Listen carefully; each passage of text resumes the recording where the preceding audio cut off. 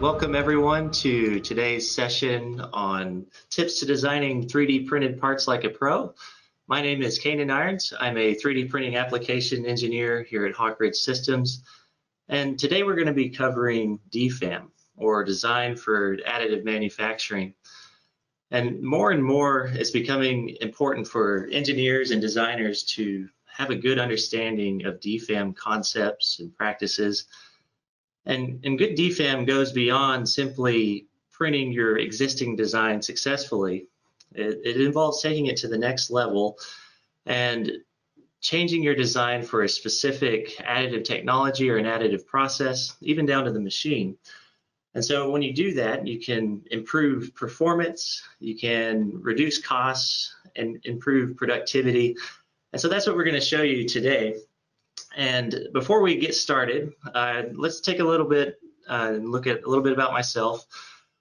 As an application engineer, I specialize in education on additive technologies as well as training, and so I'm using this type of equipment on a day-to-day basis. And part of my job is to help customers justify equipment for purchase, and a big part of that is DFAM. And part of that process can be printing sample parts, running cost analysis, looking at facility layouts, but a big part of that is justifying the equipment for purchase to make sure whatever project makes sense. And here at Hawk Ridge, we specialize in Markforged and HP 3D printing systems, and these cover both prototyping all the way to full-blown production. And so we work with customers that are one-man shops all the way to large organizations that are producing products that you use every day. Also, my background's in mechanical engineering. I've worked in wind energy, aerospace, consumer electronics, and in a machine shop environment. And part of that was additive was a big part of that process for me as an ME. Originally from Abilene, Texas, and now I live in the Santa Cruz Mountains in California, a very beautiful place. And today I am streaming in from our San Jose Digital Manufacturing Lab. And here we house all of our additive equipment and we operate it.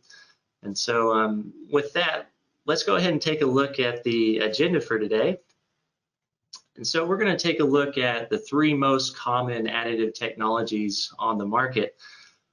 And then also going to look at a workflow, a good map or workflow for doing a DFAM process. We're going to look at common materials that are used in additive manufacturing, both plastics and metals.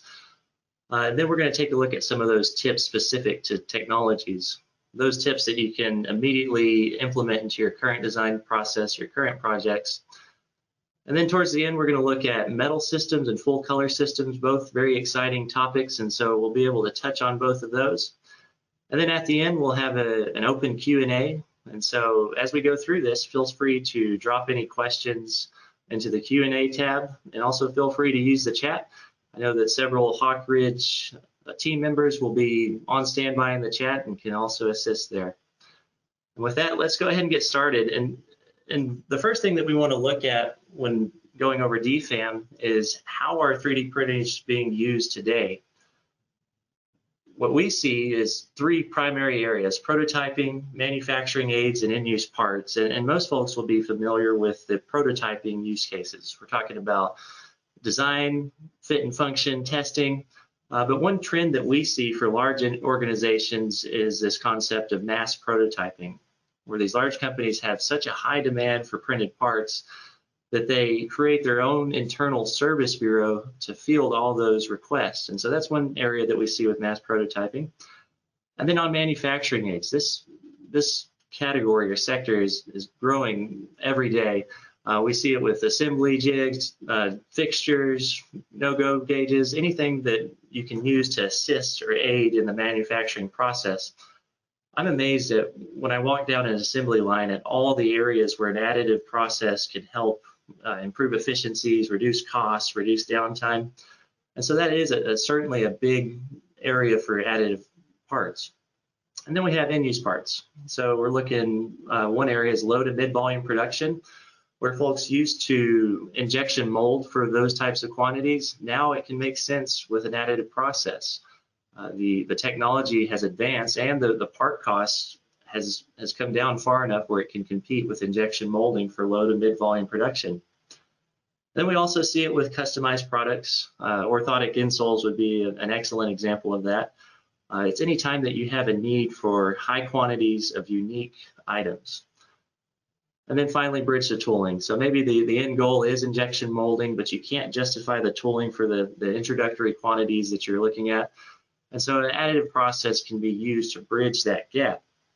And so we're seeing these additive parts being used in all these areas.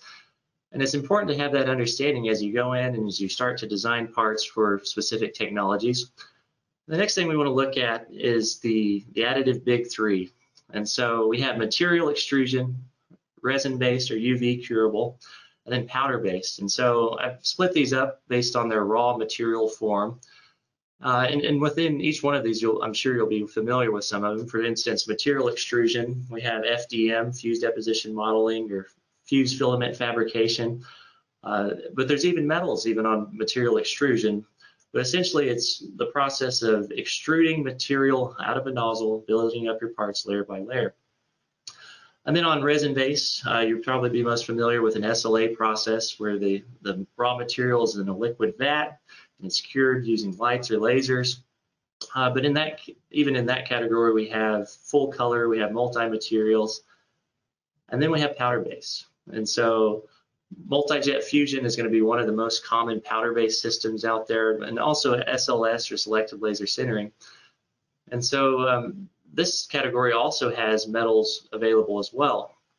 And so it can be confusing as you see all these different types of machines, manufacturers, but I find it's very simple to divide them based on raw material. And then we can start to look at the strengths or advantages between each, because each one of them has their place. When we look at a comparison chart, I put this together just to give an idea of how these technologies perform in specific attributes. And while I will admit there are outliers within each one of these, it's just a good baseline for you to go as you start to prepare for your additive project. The first thing, looking at production speed, a powder-based system is going to be above and beyond anything else when it comes to producing high quantities of parts. And one of the big reasons that can happen is because you can nest parts on top of each other, inside each other, to fully utilize that build volume. And these printers can print complete layers in single passes. And so that's one reason that your production speed, you want to immediately start looking at a powder base. When it comes to part strength, all three have pretty good materials out available. But one, for instance, material extrusion, with the Markforged machines that we offer, they have a process called CFF, or continuous filament fabrication. And with the ability to embed fibers into your plastic part, now you're starting to reach metal-like strength using a plastic or a composite part. Then when it comes to cosmetic finish, typically your resin-based systems are going to have the best, smoothest finish available, but powder-based systems are no slouch in that department either. And really, any technology can be brought to very smooth surface finishes through post-processing, like chemical polishing or vapor smoothing. Then when we come to fine details, again, the UV or resin-based systems are going to be very good, but the powder-based systems also can do incredibly fine details. We're talking thin walls, we're talking really fine features. And then material extrusion tends not to do as well in those areas. And then when we look at ease to bring in-house, let's say you're someone that wants to pick up an additive technology and you're just getting started, material extrusion is going to be a really good bet, because typically they'll fit on your desktop, plug into a 110 outlet, and they're very easy to learn how to use and to maintain. And then I bring up part costs, and a question that I get quite a bit is there any of them that have better part costs? Well, a lot of that will depend on the material, because each one of these has low-cost materials and more expensive high-performance type materials. And then it also depends on your quantity of production. So I do that just as a talking point. And then we have ease to design for. So now if you've ever gone to a service bureau, you'll likely see that a lot of the parts that they produce are using powder-based systems. One reason is because they can keep up with that high quantity demand, but also they're very easy to design for. In other words, several orientations can be very successful and typically there's very few changes that need to be made to an existing part file. And then the last thing I want to show you there is unique materials. And so your extrusion-based technologies can do well with continuous fibers, metals. Resin-based, they have transparent materials available in full color. And then on powder-based systems, they have also full color and metals. And so looking at this chart, that's a great way just to get a broad understanding of the strengths and weaknesses of each technology. And the next thing that we need to look at are materials available. And so you may have seen a pyramid like this before, but what it is, it separates materials by standard plastics, engineering, and high performance. And each one of the technologies dabbles in these different sections. But for instance, on standard plastics, you'd be probably familiar with ABS, PLA, or polypropylene. And then moving up to engineering plastics, anytime you move up, you're going to move up on performance, typically temperature resistance or heat deflection temperatures, for instance, and then also your cost. And so engineering plastics is very common to additive would be nylon or polyamide. But there's also elastomers, TPUs, TPAs. And then at the top of the pyramid, we have very high performance materials that can withstand high temperatures, very strong, such as Ultem or PEEK. And so this gives you a good understanding of typical materials that we see out there. I also want to show you metals, and I've divided them roughly in the same format, but on metal side, stainless steel is going to be very common, but then we have higher performance type materials such as titanium and Inconel. We have conductive materials available such as copper, and then also aluminum. And so more and more of these materials are coming out, and typically if a material can be metal injection molded, there's a good chance it can be 3D printed as well. Now the next thing we want to look at is a general workflow for DFAM. So as we're designing parts to be printed, the first two steps are going to be pretty similar for any design process. But first we need to understand the design constraints. What are my accuracy requirements? What are my temperatures? What is the environment or the loads that this part's going to be subjected to? And pretty quickly you will understand, let's say you have high accuracy requirements and the technology that you're looking at doesn't quite meet that, then you'll know that post-processing is required. Maybe skim passes with machines or reaming out holes for high accuracy would be required. And then we identify materials using those charts as a good baseline based on the application, and typically you're looking to reduce costs, and so you want to start as low as you can on the pyramid and only go up when the application demands it. And then we have cosmetic constraints. This one may be a little more specific to an additive process. One of the things you need to look at is the surface finish. Maybe that's the roughness average. How smooth is the part? And so if you have high requirements for smoothness, you'll either need to go with a resin system or you need to look at post-processing, that chemical polishing or tumbling, mechanical polishing. And then when you set your production goals, that's going to pretty quickly narrow down the field, especially if you have high quantities, for instance, that would push you towards a powder-based system. And then at that point, you're about ready to identify an additive technology. And so once you've done that, you've identified a technology, maybe it's a machine, you need to understand the build volume of that machine and also the design guide. What are the minimum feature sizes, minimum wall thicknesses, how big of a part can I print, how thick can I print? And these are all things that are good to have a solid understanding of anytime that you're doing an additive project. And then at the end, all additive technologies will have some sort of post-processing. And so you need to plan for that going in. You need to look at the human labor required to have a part in hand. Because oftentimes after a part has been printed, there's still post-processing that's required. Now, depending on if you have the additive equipment in-house or if you outsource to a service bureau, you would typically slice the file, you would nest it, select your print orientation, and then send to print. And so this is a good general workflow to consider as you start an additive project. And then more specifically, there are considerations that are good to think about between each technology category that we have here. One of the main things is going to be support structures, because support structures can alter the way that you design that part. With powder-based systems, you don't have support structures, and so that does open up some design possibilities, especially for internal features. But on the flip side, you have to look at how powder will be removed from that part once it's been printed. And then we look at strength properties. Are my strength properties isotropic, meaning are they the same strength in each axis? For material extrusion, they're typically stronger in the XY plane, and so that's going to change how you design the part, how you orient it for print. Whereas the other two technologies are near or isotropic, very close to or isotropic, the same strength in each direction. And then maybe you want to look at layer heights. And typically your resin-based systems and your powder-based systems are going to do a little bit better on layer heights on average.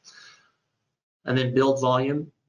One of the things that can be the most impactful as you design for a particular technology is understanding the build volume and either splitting your design to fit that or shortening the design so that you could fit more in a single run. So that's going to be one of the key strategies that we take a look at. And typically your material extrusions have very large volumes at the high end, and they can accept some of those large part designs that are required. When we look at print orientation, and we kind of touch on that on the last chart with ease to design for, but powder base is not as important typically compared to the other two. Quantity of parts, we already looked at that. Powder does really good with high volume. And then on post-processing, when we talked about planning for post-processing, with material extrusion, you're typically going to remove the supports. And that could be anywhere from, it could be the same material. Let's say you're printing with a plastic, it'd be same plastic, or it could be something that can be dissolved in a solution.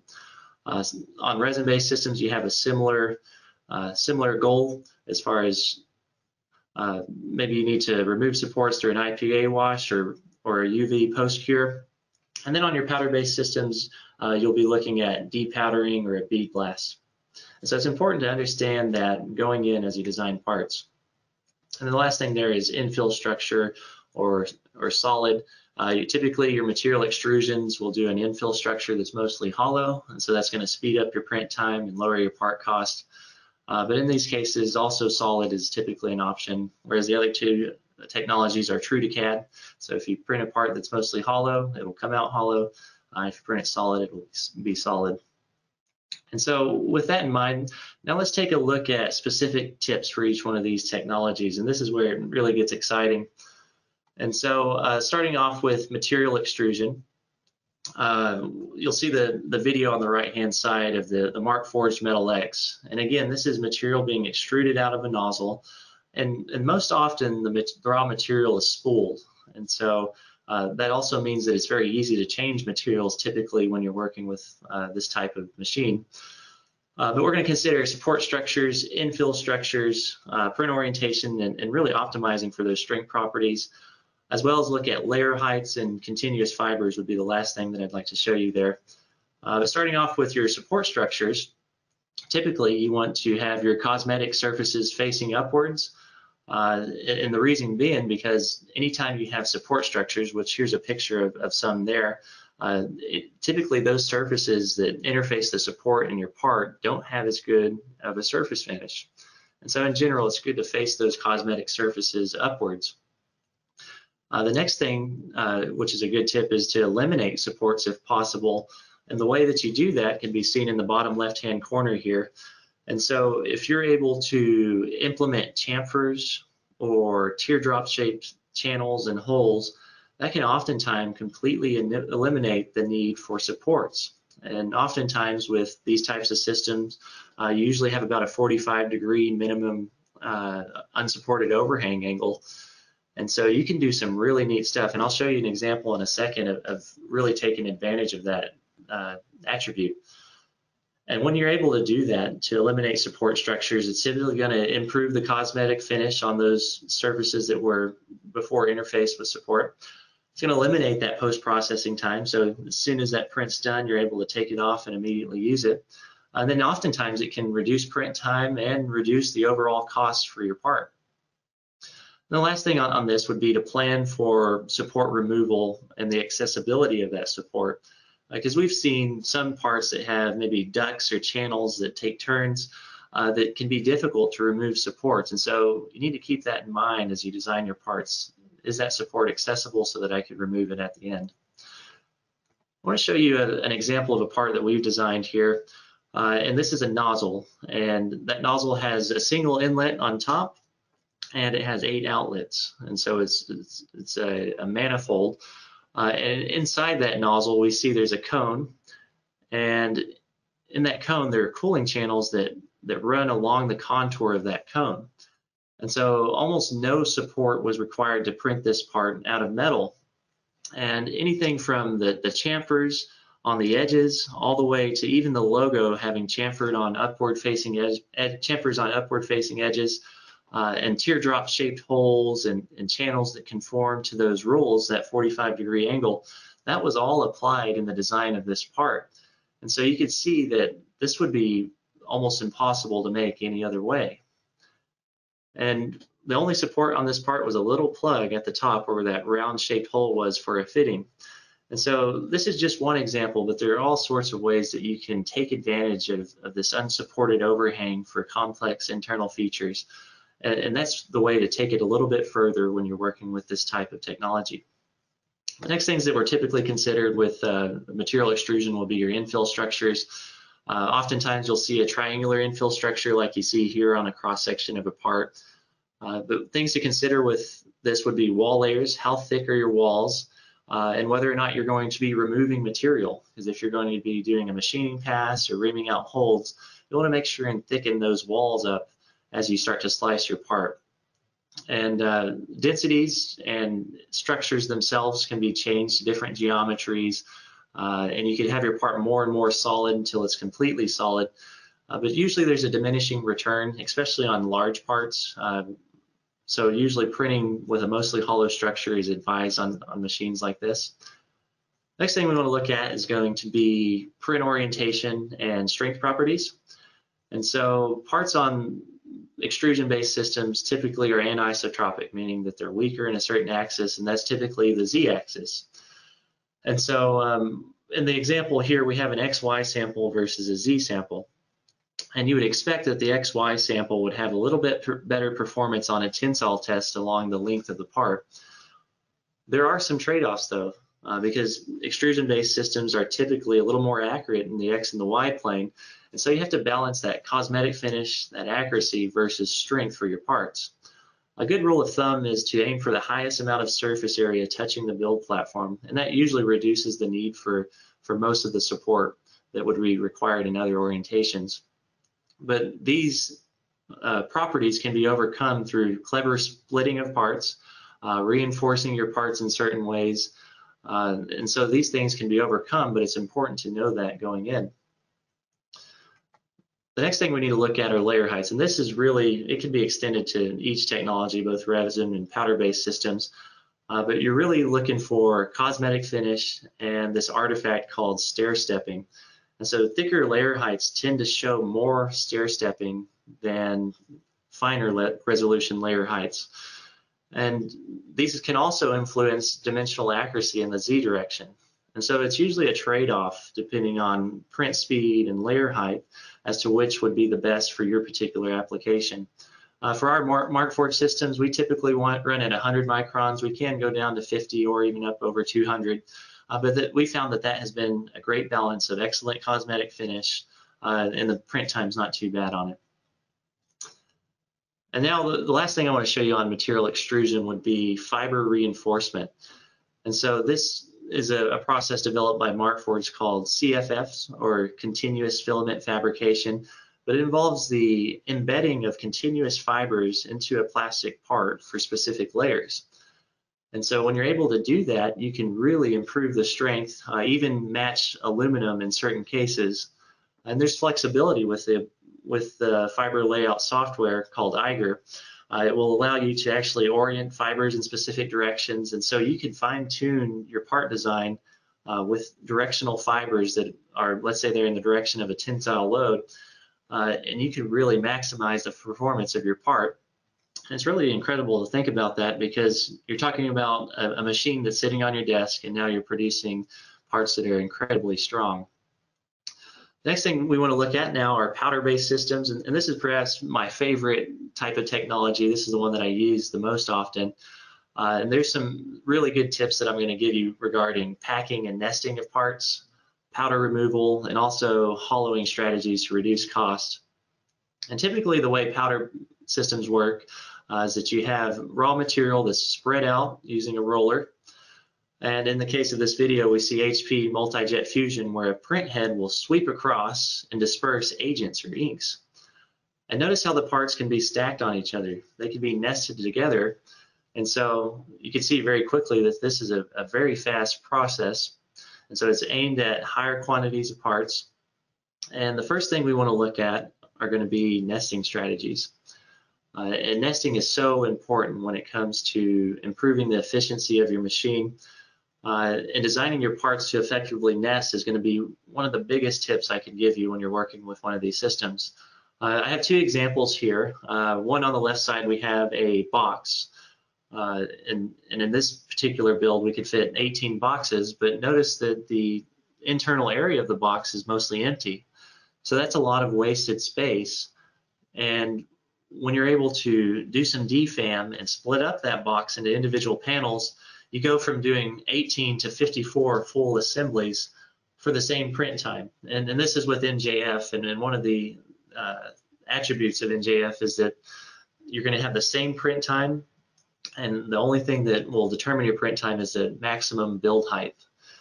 And so right away you can do a significant improvement on your production, and this will come down to part cost too. Your part cost is going to be significantly cheaper. I have folks all the time that will send me part files that the other thing that we look at is to ensure that they fit properly in the build volume. For instance, if you had a really long part file that could only fit diagonally in the build volume, you wouldn't be able to fit near as many as if you made it a little bit shorter to fit one edge. This machine in particular has a 15-inch by 11.2 by 15-inch build volume. And so being able to work with those machine build volumes and fully understand that can be key in becoming more efficient. The next thing to consider is going to be your powder removal. Once you've printed that part, how are we going to finish off the part and remove any powder from internal channels? What I've shown here is a video of me cleaning out a skull example that has several internal chambers and channels. And part of the defam for a powder-based machine is to ensure that this step is seamless, to ensure that it's as easy and as quick as possible, because what that does is it sets you up for automation as you scale into production.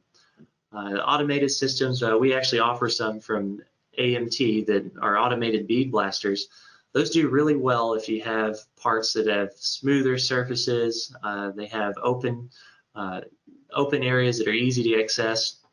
And so those are the things that you want to consider when you're looking at powder removal. A little tip on the right-hand side of the screen can do with ducts. So anytime you have ducts that are long that may make some turns, these can be very difficult to bead blast. And so one of the tips is to model in a chain that follows the contour of that duct that will be pulled out after the part has been printed. Because often with bead blast, you just need a little bit of a hole so that that media can start moving through the part. And that's really all it takes to get it started. And so that's one of our tips. And the next one is to limit the amount of really deep blind holes or pockets. At the bottom right-hand side of the screen, you can see small holes that are very deep. Those are difficult to bead blast, and they take a manual process to clean them out. And so one of our tips is to make those through holes, or if you can, increase the diameter of holes to make it a little bit easier to bead blast. And so those are some good tactics on the post-processing side for powder-based systems. Next thing we want to show you are going to be hollowing strategies. And so hollowing could be the use of internal structures like honeycombs. It can be lattice structures. And then also part of hollowing is essentially we're talking about removing as much material as you can. Maybe that's through topology optimization to get an organic part that is very efficient on material. But when you do that, it's going to reduce the overall packing density of a build. And what packing density is the ratio of part geometry to empty space for a given build volume. And typically powder-based systems have a sweet spot for that packing density. For multi-jet fusion, it's usually between 8 and 12%. And so let's say you had a solid cube that you decided to hollow. When you hollow it, it's going to use less agents or less ink, so that's going to bring your part cost down. It's going to reduce that packing density, and so what that enables you to do is to fit more parts in a single build. So it can be pretty incredible how much lower your part cost is and how many more parts you could fit in a single build just because you did a lattice structure maybe on the inside of your part. And one thing to consider when you do hollow is that you expect the powder to be trapped in the part unless you provide escape holes or you do an open face like we see with the middle example. And that happens all the time, and really it still is quite a bit cheaper if you still hollow it, even though that you know you're trapping powder. But just keep that in mind as you start to design parts. And so the next thing we want to look at is going to look at the resin-based systems. And so resin-based systems, they typically have a liquid material that's cured by UV light or a laser. And notice how on the video here, we have the build platform upside down, and it's being pulled upwards as the part is being formed. And so as you can see, this part does have support structures that we'll need to consider. And so let's start off with print orientation. One tip for print orientation on these types of systems is to limit the amount of cups that are facing towards the liquid or flat surfaces. What happens is when the build platform is being pulled up, it could cause suction or a hydrostatic pressure on the side walls of your parts, and that could cause them to fail as they're being built up. So typically what you want to do is either angle a flat surface so that that pressure or that vacuum is not as high, or orient your cup or dome-shaped surfaces where the open end is facing the build platform. So that's just a quick tip that we have for resin-based systems. Next thing you want to look at is support structures. So planning, again, for that removal of support structures is very important. And ensuring that your cosmetic surfaces, again, are facing upwards is generally good practice for these types of systems. And you can eliminate supports in certain examples, very similar to what we looked at with extrusion-based systems. And so you need to plan for that, essentially. Plan for that, support removal, accessibility. Next, we want to look at hollowing. So hollowing is a very preferred strategy for resin-based systems to reduce print time, to reduce the amount of material that's used.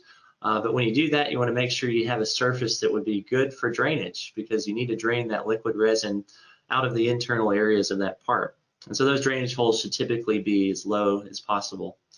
And so I only have a few tips on resin-based systems, and one reason is because there's so many different types out there, and they do all have more unique strategies that are required.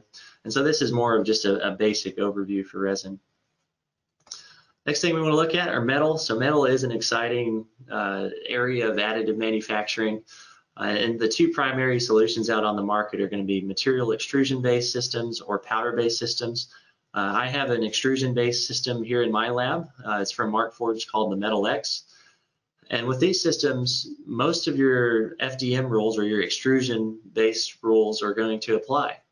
And so that means overhangs. So if you have 45 degrees, you can eliminate the need for support structures. You want your cosmetic surfaces facing upwards. With these systems, it's very easy to actually change materials, swap them out, and they typically have low facility requirements and low safety equipment requirements. So you don't need to have any breathers on, and the printer portion itself is typically around a desktop size. It's office friendly. With these, the raw material is typically a metal powder mixed with a wax binder. And so the other steps that would be required with these types of systems are going to be washing the part to wash and remove that wax binder, and finally sinter. So those are other pieces of equipment to consider. And the sinter is an oven that will fuse those layers together near the melting point or at the melting point of the raw material. And one of the strategies that's more specific to metal for an extrusion based is how you deal with those supports. Because anytime you have supports with an extrusion based metal process, you need to look at how that's going to be removed, because it is the same material as the metal itself. So for instance, if we're printing with an Inconel, we're going to have Inconel supports that need to be removed. And this can be tricky anytime you have internal channels or internal features that can catch those supports and make them difficult. And so what Marchforge has done for their solution is to split up those supports using ceramic layers. And so those ceramic layers make it very easy to remove supports and break them up. And what we see in this image here is a cross-section of the part with the purple supports on the outside. And what they've done is split them up so they could be easy to remove from each side. You can also split up your supports into individual cubes that can essentially pour out of the inside of a part. Let's say you had a big open chamber on the inside. And so those are some of the strategies to think about as you design for a metal extrusion-based machine. And again, these are typically really easy to learn how to use, and they're very easy to install typically. Then we have powder-based systems. And so the benefits of powder-based systems are going to be high details, higher part accuracy, and they do also have good material selection as well, depending on which one you have. So there's two of the most common are going to be your DMLS, or direct metal laser sintering, or your binder jetting. And so those are the two most common that we see. DMLS typically requires support, and part of your design is figuring out how you're going to remove that support. And oftentimes it requires the use of other equipment such as EDM lasers to cut the part off of the base and to remove the part from its supports. But you do have the benefit of very accurate parts that can do those high details. And we're seeing a lot of parts from metal systems being used in other industries such as aerospace, because we can produce very lightweight parts that are optimized specifically for that application. And so these systems are really opening up new opportunities for design, and they're starting to change industries and make things more increased performance on products that we see. The next one's going to be binder jetting. So binder jetting typically does have a wax that's mixed in and also a center step. And so with these, they are more suited for higher volume production. As you can see from this image here, they're very similar to MJF in the fact that they spread out powder on a layer, and then they have a binder that will connect the part together before it's ready to be fused in the center. And these also have good material selection, but they don't require support. And so that is a big advantage for binder jetting, not having support requirements. So these typically have higher production capability. Both DMLS and binder jetting have normally higher hardware investment costs. They have higher safety requirements. Typically, you need to have a breather, at least a ventilation breather that you wear. And so there are more constraints, but they do have some really great advantages. The next thing that we want to show you are going to be color-based systems. And so the two most common color-based systems that we see out there are resin-based color systems or powder-based color systems. And these can do full CMYK. And so whatever color you have on your CAD, you can print it out. The advantages of a UV curable system will be that they can do transparent materials. They also typically have a smoother surface finish. They can do softer materials, and they do have higher color accuracy on average. They do typically have pretty good colors right off the machine. We see these used being heavily in the medical industry for hospitals, and we really see that with the powder-based too, because we actually sell HP multi-jet fusion color-based system to hospitals, and so both of them have their unique niche and they have their benefits. And so the benefit being of the powder-based system is that typically your parts are going to be stronger. They're typically a lot faster on production, so you could produce quite a few more in a day, for instance, and they're typically a lot lower on the part costs. And so you see those trade-offs. And color-based systems can also be chemically polished to get you a very, very good finish, very smooth, and that really helps the colors pop.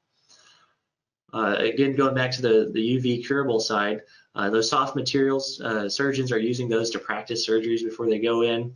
We see anatomical models for both powder-based and UV curable, but they all have their different uses within a hospital, for instance. Some tips for you specifically for color is to normally do this in the CAD. So if you have a CAD software such as SolidWorks, you want to add the color to the surfaces of your part. And then exporting correctly is going to be key. Typically we see 3MF as the primary file format for exporting out of a program like SolidWorks, but also VRML is another format that will work, and OBJ are going to be your typical formats. And so ensuring that you do the work properly in the CAD side to attach those colors to surfaces is going to be key anytime you look at a color printing system. And then to make colors pop, one thing that we've seen is that if you can do small color patches or patterns on the surface of the part, they always look more impressive than without, than for instance going with a solid color. Another trick there is to look at the raw material color itself. For instance, on MJF, the raw material color is white. And so if you make the main body of your part white, and then you add little color, maybe you have a logo or a graphic that you want to put on the part, that's usually going to be a good bet, and it can also slightly reduce the part cost anytime you're looking at color. I would like to thank everyone for joining us for the webinar today. And if you want to follow up, you can see my email at the bottom side of the screen. And be sure to keep an eye out for any future Hawk Ridge webinars. With that, I'll go ahead and sign off. Thanks.